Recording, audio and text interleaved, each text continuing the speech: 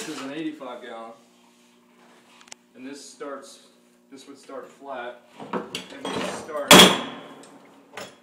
with this big air hammer using, it's basically just a piston hooked up to the air compressor with a hammerhead. And we'll take it to about 6.5, 7 inches deep with this hammer. Then we go in between, we'd rough it up with this hammer, and then we'd smooth it out with this hammer and just do it a couple of times until it's about 8.5 inches deep. Then we'll have all of the templates, which are... So it's just a flat oil drum, and you guys just pound it down that deep. Yes, but then we have... I can get all this ready. Okay. Then we have all the templates, which we lay out, so we have a basic idea of where the notes are going to be. Gotcha. And we go all the way around the whole drum. Then we start taking these hammers and we start hammering in between each note. Never actually hammer in the middle of the note because that's where the highest point we want.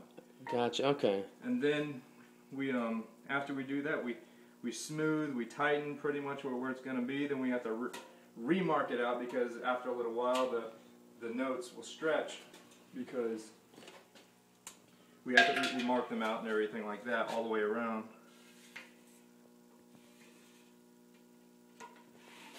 And after we hammer all on here, it'll stretch the metal. So then when we put this template back on, the note will actually be about 2-3 inches bigger than what it was. Gotcha, okay. So we remark it out to its original size, and then, if you can see the scribe lines in the note, you see these little scribe lines. Yeah, you can't see it. We put those on with this, which is basically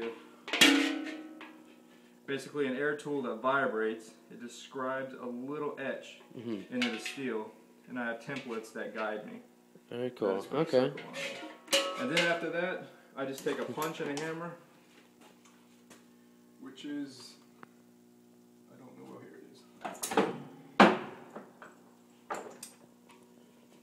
This punch right here, and I go all the way around, which is, this is already done, but I would go.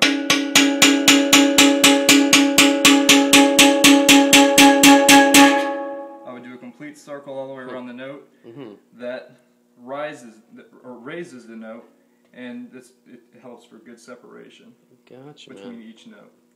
Then after that, we cut, we burn the drum, we clean it, and then start tuning. And you got a steel drum.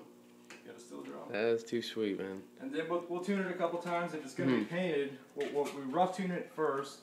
Then we go around the drum again. We kind of fine tune it, and then if it's going to be painted, we'll paint it. And then after we paint it, it'll usually knock out most of the notes. It'll make them all go sharp. Usually. Okay.